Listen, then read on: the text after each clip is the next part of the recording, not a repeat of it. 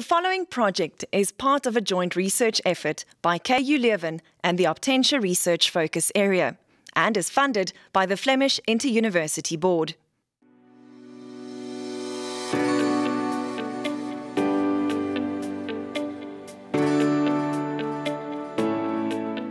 The JOBS program has been successfully implemented in several countries around the globe.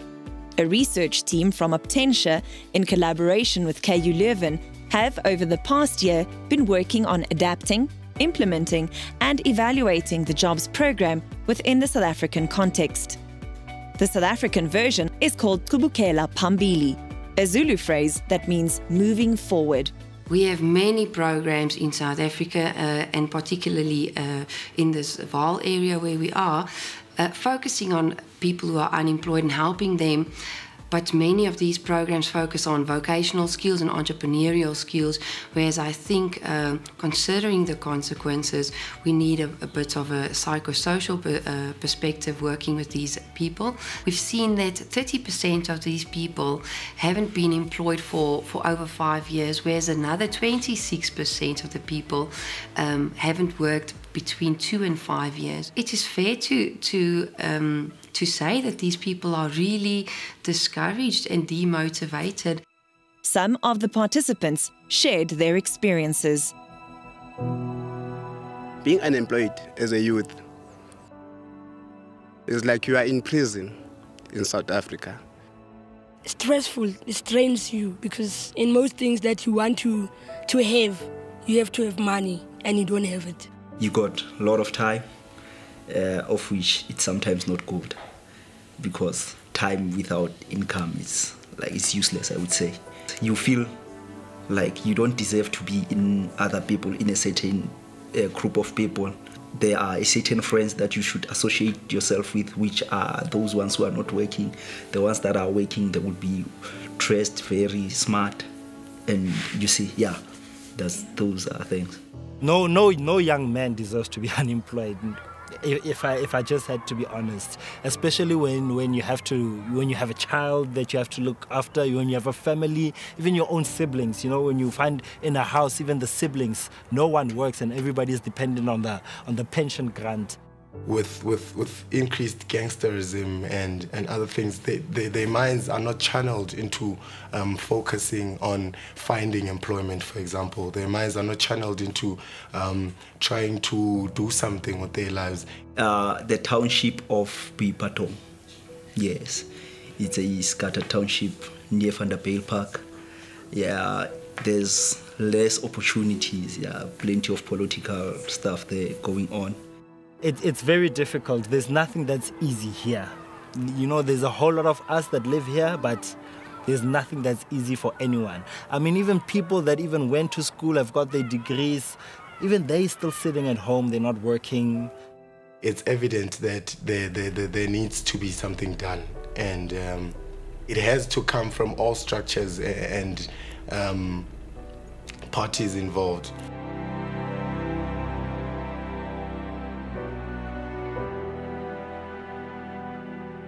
I think one of the most important parts of the program is really helping them to feel confident again. You saw that a lot of the participants really don't believe in themselves anymore, and that was one of the things that really grow during the program. When you tell people to Qhubekela Phambili, you tell them to be persistent. You tell them to not to ever give up. As children, as we grow up having dreams. Then along the way, we found ourselves in certain situations that makes us forget our dreams. So the purpose of Qhubekela Phambili is to awaken those dreams that we had.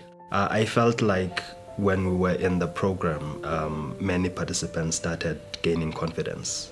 They started having humor. They started enjoying it, which is what we wanted. Qhubekela Phambili sparked that little spark again, you know, to say that you can continue. Qhubekela Phambili, carry on, you know, keep your head up, chin up, keep smiling, keep motivated, you'll get somewhere. And the effects of that, they were actively looking for jobs after that. And some said, well, we didn't get the jobs we wanted, but at least because the program had prepped us that we won't get everything, but we can also keep doing, keep applying and keep searching for jobs. Every day when I got up to go to the program, when I came back, I used to always just remind myself, Qhubekela Phambili, whatever disappointment that you might get, Qhubekela Phambili, it does not really matter. Qhubekela Phambili assisted me in finding myself, discovering myself. We provide the participants with a safe environment where they are unconditionally accepted for who they are, and trust is being built, so the participants really feel that they can relate to both the facilitators and the other group members as peers and people who are also unemployed. Unemployed people often feel isolated. They feel like what they're experiencing is something that no one else experiences. But when they are in the room with people who also have the same experiences, the social support within that room tended to be very crucial. The role of the group was to work together and learn not to be selfish. You must give information that you have to other people. If I have something that you do not have, I must help you to have it. The most important was to networking with some people around me, to share the ideas with them, take their work and my work, join and talk everything. For one participant, the program had an amazingly positive outcome. She went from being unemployed to opening and operating her own hair salon. Well, my name is Mahlodi Mailula. I'm a very young, passionate girl from Wipadong. I did my matric in 2012. Went to do my IT certificate in Mill Park. I'm an entrepreneur. I didn't know that I can do it until I met the team from Qhubekela Phambili. I'm a mother of 2.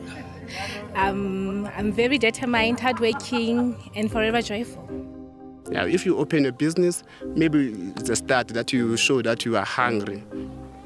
Yeah, you can fight against poverty. Even after the program has passed so long, they're still having that willingness to learn more, the willingness to obtain more, and the willingness to improve their current state of living. The handouts that they gave us, I'm still using them even now, because they have information that is helping me even now. The only thing that I would change is that it's not changing as such, it's adding. Yeah.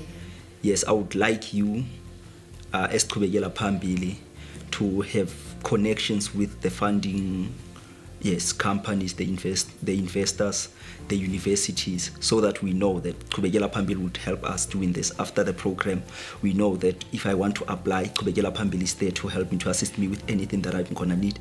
I think one of the things that would be very helpful is if we have trainers in the future that actually also have done the program.